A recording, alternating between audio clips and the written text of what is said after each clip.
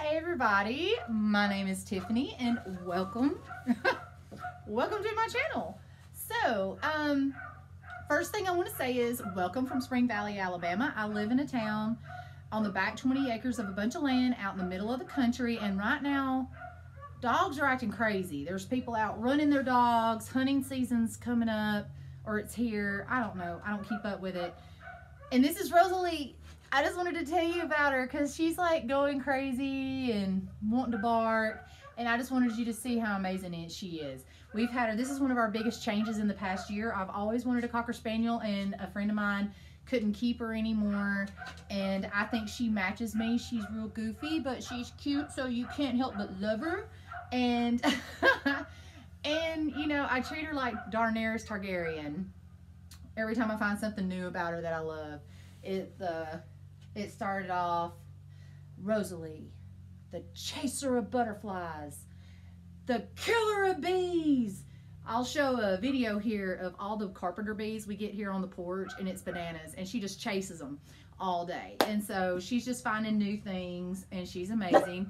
So she's starting to not be cute, and she's ready to jump down. My parents are actually gone right now to their friend's house to watch the game.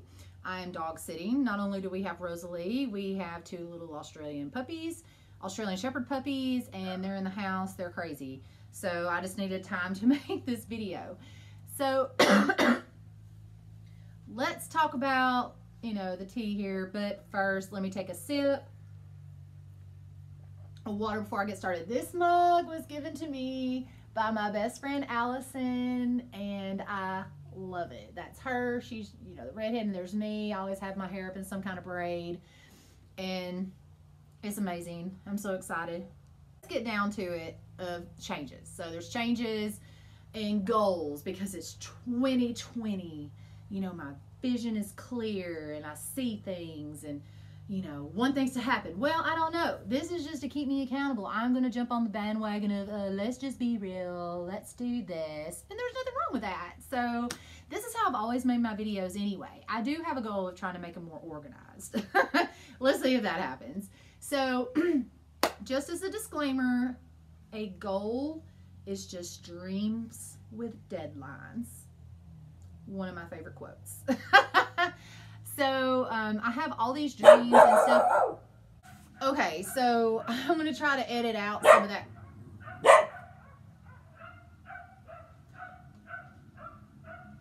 Okay, so I'm going to have to edit out some craziness from time to time. So I might be in a different seating position or something like that. So just ignore the spasticness. So let's get back. Okay.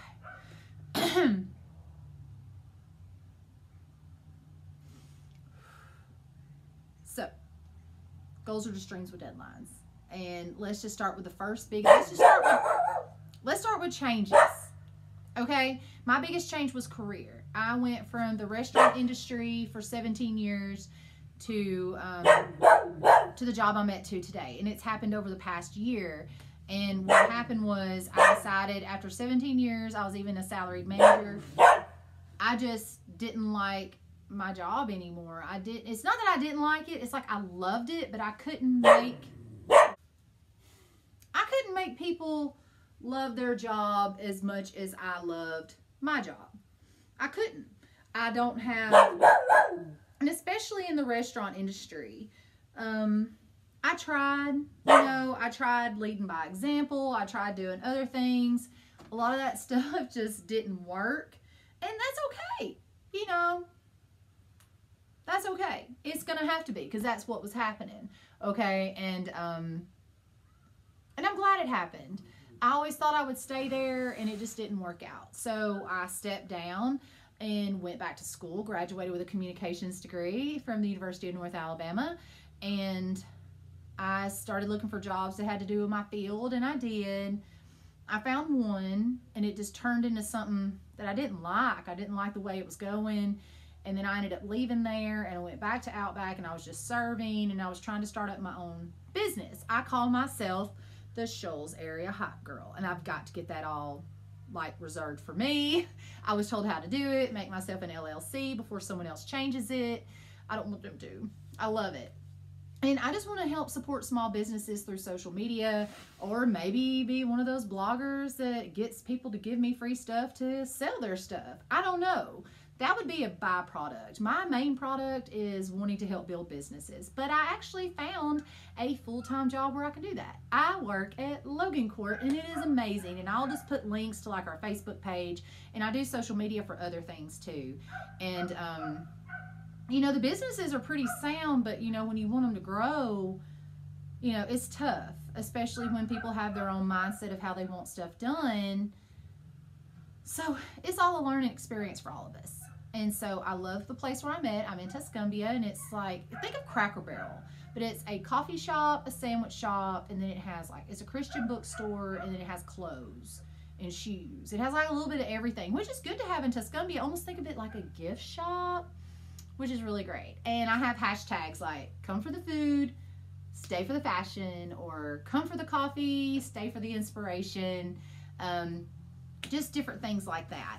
So I'm building on that, and I love it, and I just want it to stay, because that's what's scary about small businesses. I'm used to a corporate, you know, and you have people come in telling you what to do, and you just do what they tell you to. And I mean, it's sound because it's established, and we've only been there a year, but it's starting to do good, you know. And I have other people encouraging me too. I'm not down. Everybody at my church is super happy that this has happened, because I work for, you know, a Christian bookstore, and I can do stuff for church and things like that, which really makes me feel better. And so spiritually, I'm actually really great right now. So like in the past year, you know, I got that new job. I started teaching dance, and you might see some videos of me twirling. So I was a majorette in high school. I'm going to rummage up a picture of me and show it to you.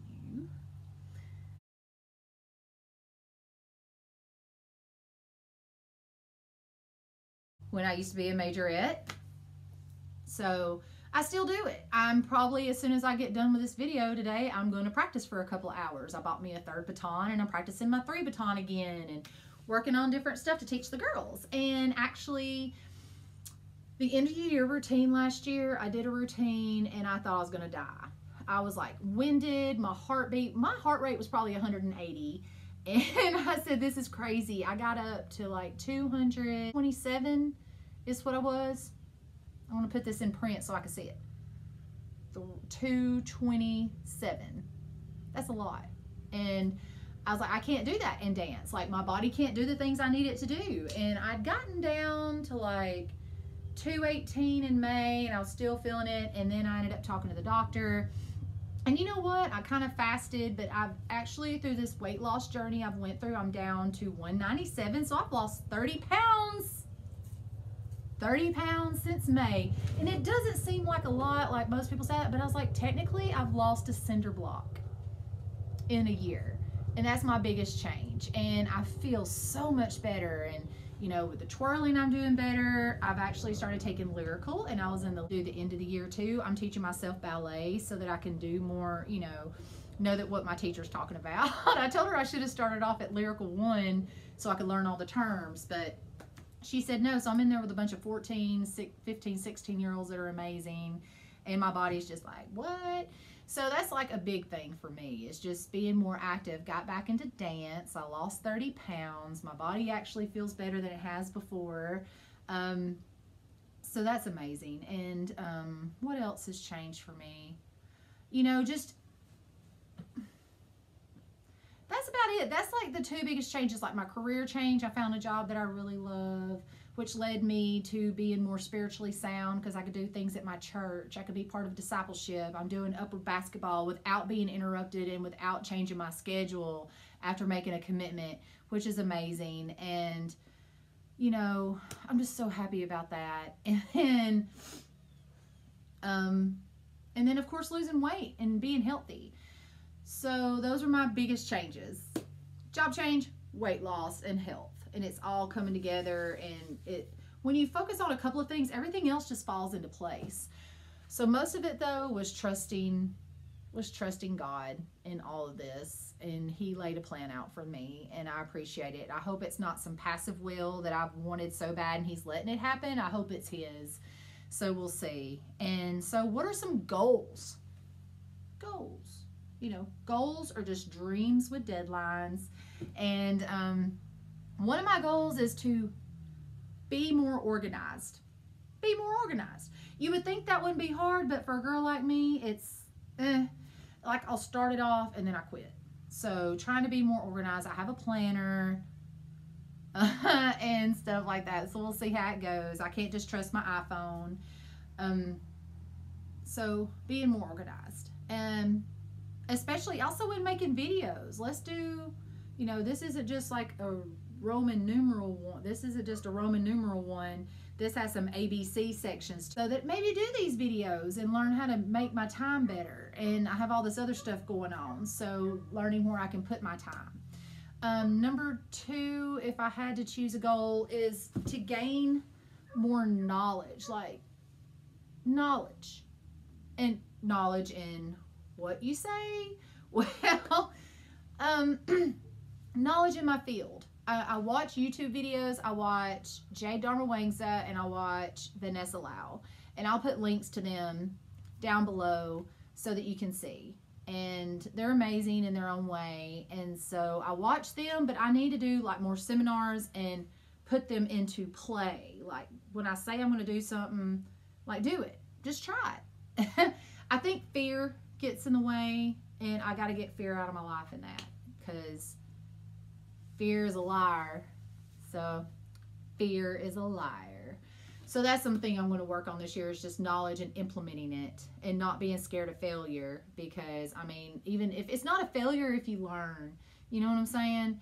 So those are pretty much, and also third is still losing more weight, getting more healthy. I'm 40 years old and I still want to lose another 15 pounds at least this year, and just staying healthy, getting better at my dance and things like that, and just doing the next right thing. That's all you can do. So so let me just say this.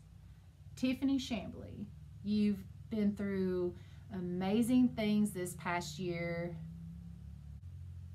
It's like I have to sit there and just think about it. Coming from where I used to be, I'm not proud of myself, because some people will tell me they're proud of me. Like these past couple of weeks, I've learned a lot at church, and we didn't just talk, we talked about Jesus and his birth, but we talked about how our church can be better, how our church can be unified, how we use our testimony for others, because I'm also still in AA, and girls look up to me and want to do what I do, and I say, you know, it took me 8 years to get here. So I'm really happy, you know, and you wouldn't think so, because, you know, I'm not the social norm of what I never thought at 40 years old I'd be single, no children, living with my parents. But you know what?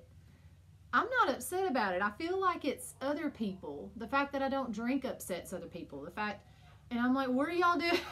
You're giving me this advice, or you're telling me all this stuff to do, but you're not telling me how. You're not giving me solutions. You're just giving me my problems and just reminding me of what you think my problem is. So, y'all, I'm really content. I'm not lonely in my life. I have a shared loneliness in God. God is always with me, and he's guiding me. And if it's not meant to be for me to be with somebody, then so be it. I've been on a couple of dates, and they're just, I don't know. Maybe I'm just too much. I'm just a lot. I'm just a lot for people. I have lots of energy. I have lots of joy, and I just don't know if people can handle my joy. But at the same time, I have so much passion, and I have to find a place to direct it. You know, there's been guys before I've dated, and they'll say, you just always have all this stuff you're doing. And I said, you weren't around. Like, what am I supposed to do? I'm supposed to just sit at home and wait on my Prince Charming to show up to me? No, I have a life to live, and I don't have to live it in bars. I don't have to live it on dating sites and things like that. So I think that my goals and stuff has turned into more of a, you know, it's just a reminder. This is mostly for me. If you sat here and watched this whole video, I'm really proud of you. So thank you for wanting to know my business. I put it out there for people because you never know. I mean, I don't know. I just wanted to reflect on this past year, and apparently the animals around me are tired of me talking about it because they're all just barking.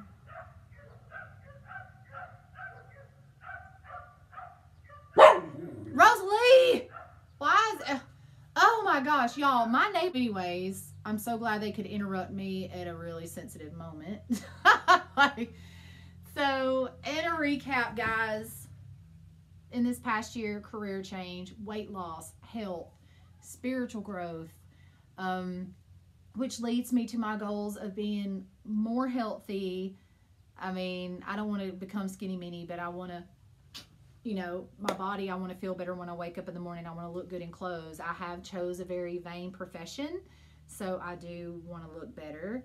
And then, you know, maybe find someone. I do want to find someone to spend my life with, but I mean, not if they, you know, nowadays, not if they drink all the time, or they say they're a social drinker, but every picture I see them in, they have a beer in their hand. I'm just sitting here like, I can't live that life. You can have a beer from time to time, but if it's every social event, I'm having to drive you home, or I'm totally embarrassed to be around you, I don't need that. God doesn't want that for me.